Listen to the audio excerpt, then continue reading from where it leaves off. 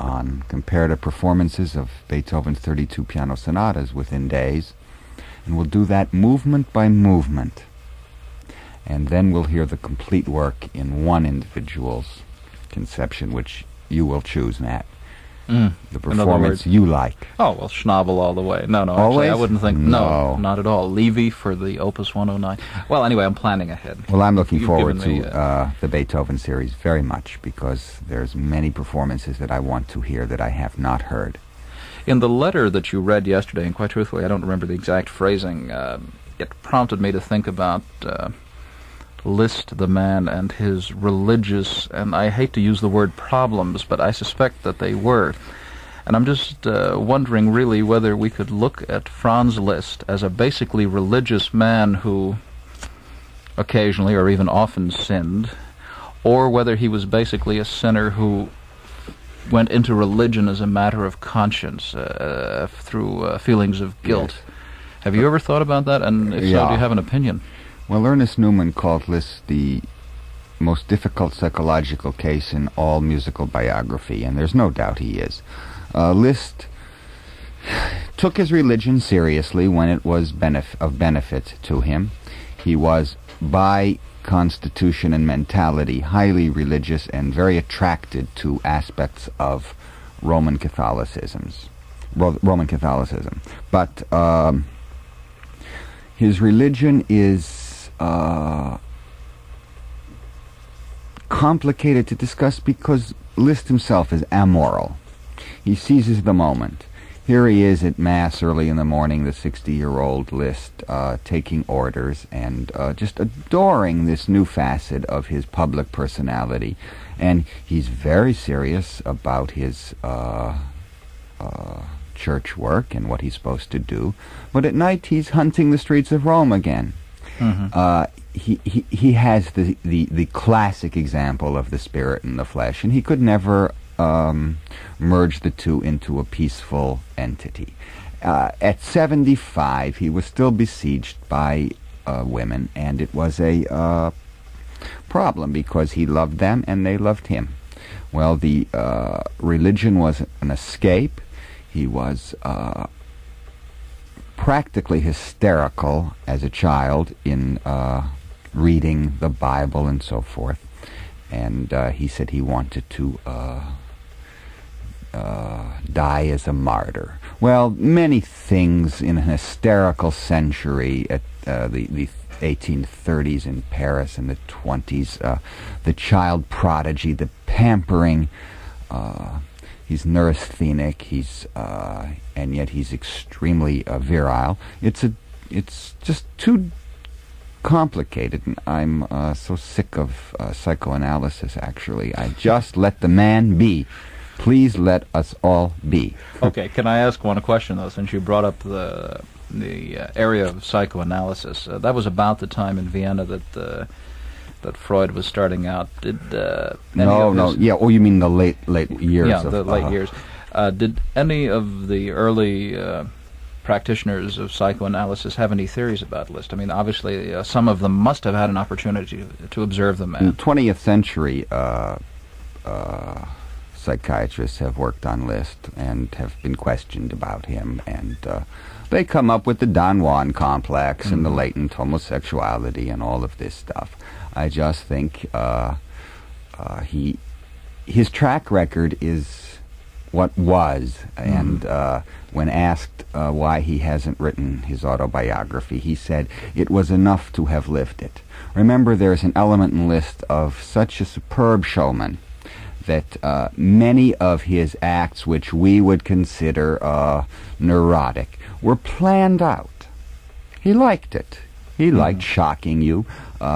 When Diaghilev first met Cocteau, he said to the young poet, "Astonish me."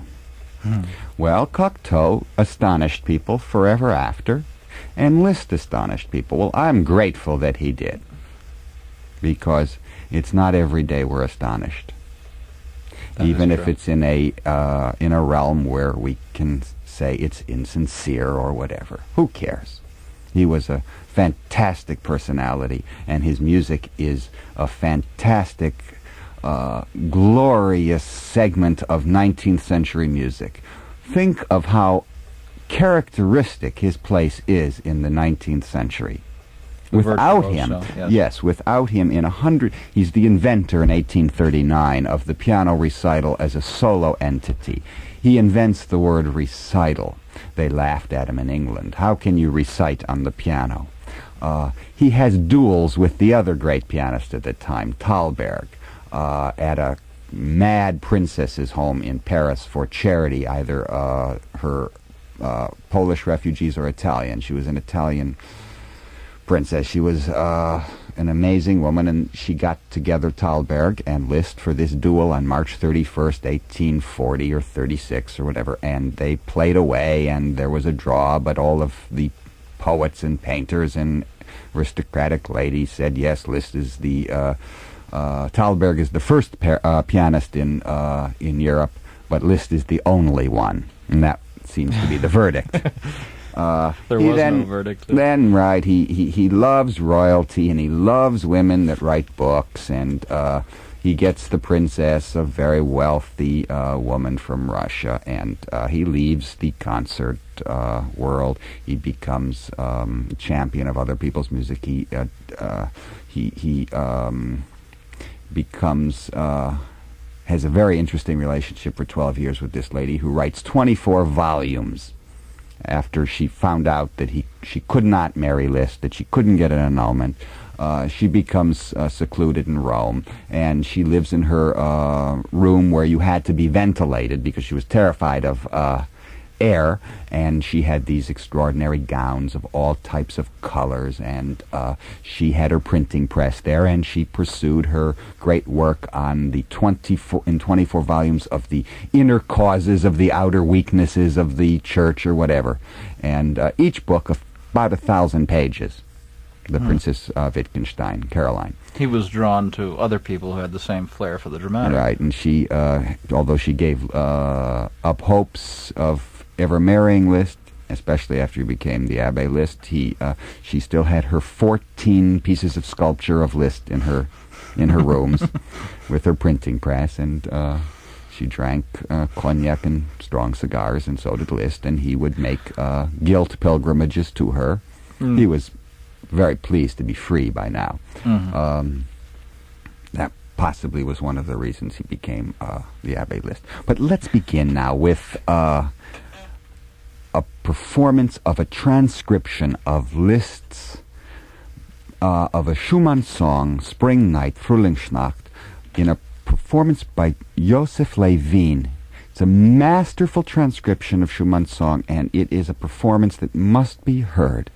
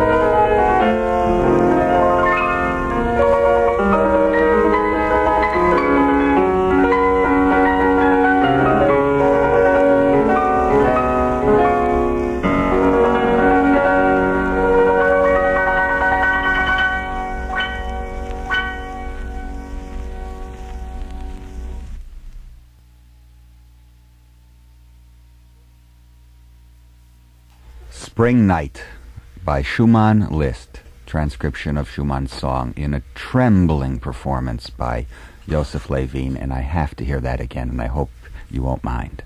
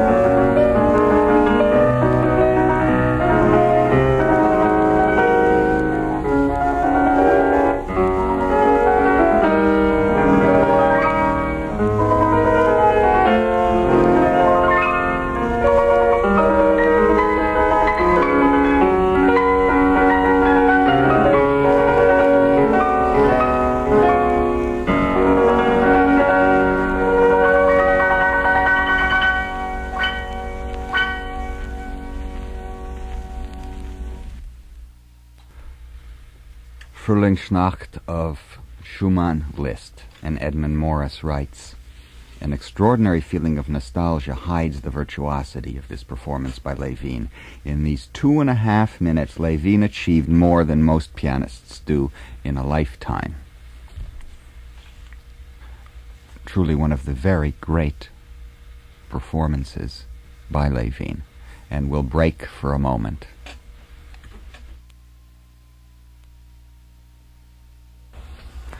In 1854, the great George Eliot visited Liszt at Weimar, and she writes, "About the middle of September, the theater opened. We went to hear Ernani. Liszt looked splendid as he conducted the opera. The grand outline of his face and floating hair was seen to advantage, as they were thrown into the dark relief by the stage lamps. Liszt's conversation is charming. I never met a person whose manner of telling a story was so piquant." And then the next day or so, she goes over to Liszt's home, and she describes the princess and how tastefully dressed she was in some semi-transparent robe. And but then, she says, then came the thing I had longed for, his playing. I sat near him so that I could see both his hands and face. For the first time in my life, I beheld real inspiration. For the first time, I heard the true tones of the piano. He played his benediction to God in the solitude. There was nothing strange or excessive about his manner. His manipulation of the instrument was quiet and easy, and his face was simply grand, the lips compressed and the head thrown a little backward. When the music expressed quiet rapture or devotion, a smile flitted over his features. When it was triumphant, the nostrils dilated. There was nothing petty or egotistic to mar the picture. George Eliot speaking of Liszt's playing.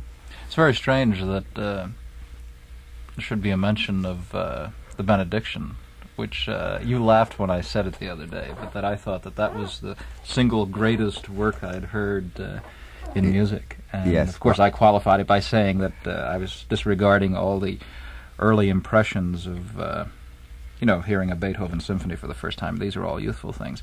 But as a reasonably mature listener of music, I must admit that the benediction of all the works that we've played on this Liszt series is the one that impressed me the most, and impresses me actually more than anything else I've heard in a long time. Uh-huh. Well, I did not mean to laugh at you as... No. I mean, I understand when we talked about it. I happen to, my opinion of the Benediction to God in the Solitude, one of Liszt's neglected masterpieces. And I was just startled by your grandiose comment that was the greatest piece of music you've ever heard. Well, I still feel that. And I hope, one of these days to add it to my record collection, which I haven't done yet. And try to get the Ernst Levy performance. Of course. Do you have an opinion as to... obviously, one can't say this or that is the greatest single Liszt work, but do you have perhaps a list of 5 or 6 Liszt things that stand out as being true masterpieces? I think his most influential work, as well as being a supreme musical masterpiece, and I think it's Claudio Arrau who calls it Beethoven's 33rd Piano Sonata, and that is Liszt's own sonata in B minor, which we'll be hearing as the last work on this series, in a performance that's staggering by Ernst Levy. Levy again. As also we will hear one by Horowitz. Well, it's strange because of all the Beethoven Opus 109s that I've ever heard, the Levy is the one that stands out. Mm-hmm. Well, this is a tremendous artist. Mm-hmm.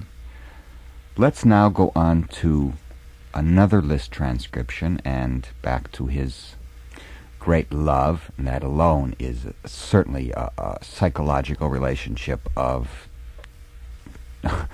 well, just the Wagner-Liszt relationship is madness itself. Let's hear the spinning song from Wagner's Flying Dutchman, which Liszt transcribed around 1850, and the performance by Louis Kentner.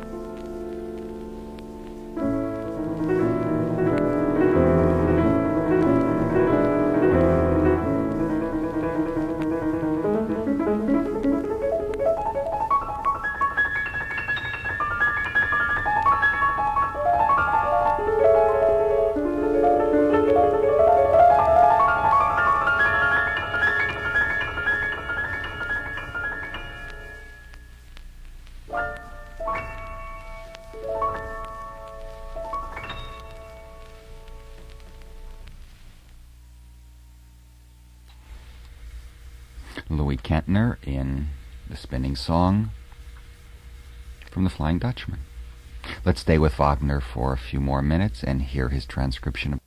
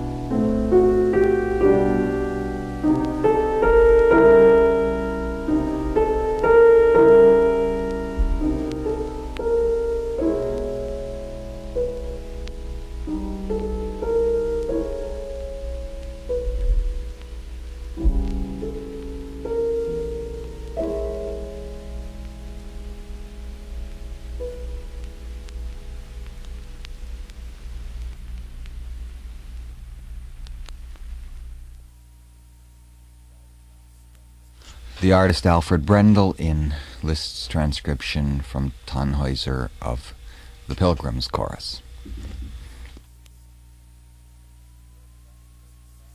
We'll be back with David Dubal in just a few moments. Well, Matt, let me read this from Liszt's friend, none other than the great lyric poet Heinrich Heine, who was a wonderful cynic and an observer of people. And he writes, he asked a doctor whose specialty is women, whom I question as to the fascination which Liszt exercises on his public. The doctor smiled very strangely and at the same time spoke of magnetism, galvanism, and electricity, of contagion in a sultry hall filled with innumerable wax lights and some hundreds of people perfumed and perspiring, of histrionic epilepsy, of other phenomena, and other unmentionable matters which I think have to do with the mysteries of the Bona Dea. The solution of the question, however, does not lie perhaps so strangely deep, but on a very prosaic surface. I am sometimes inclined to think that the whole witchery might be explained thus, namely, that nobody in this world knows so well how to organize his successes as Franz Liszt. It's getting back to what we were speaking of before. This complicated man was also a very shrewd image builder. And that's something that was out of fashion for a long time, yeah. Coming back now. Yes, it was out of fashion because we went into a very prosaic scientific age. And he was only in the beginning of the luxuriant materialism of the 19th century. The piano is just another example of this luxuriant materialism. And as we became more warlike, we became more serious. Not to say that the 19th century wasn't the cause of all our problems. Are you implying that maybe that since we're going into a similar age again in this century, that the piano will be improved upon? Technically? Yes, I hope that the piano, in an age where everything is made to not last, I hope the piano survives as an instrument of whatever quality it's attained. That worries me. Not only the piano, other instruments. Yes, I don't see improvements. I see declines. Well, I can't talk about that because I don't play the instrument. Well, it's just like automobiles and the built-in obsolescence of everything. And no, I haven't seen any improvements. I haven't seen any improvements in a long time.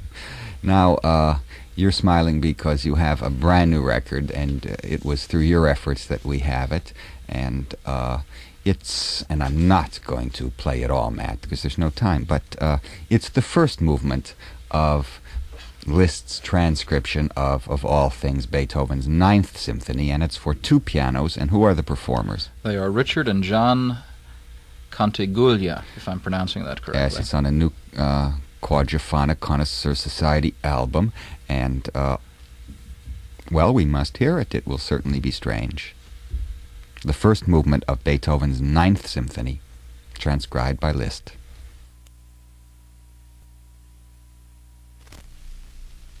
Thank you.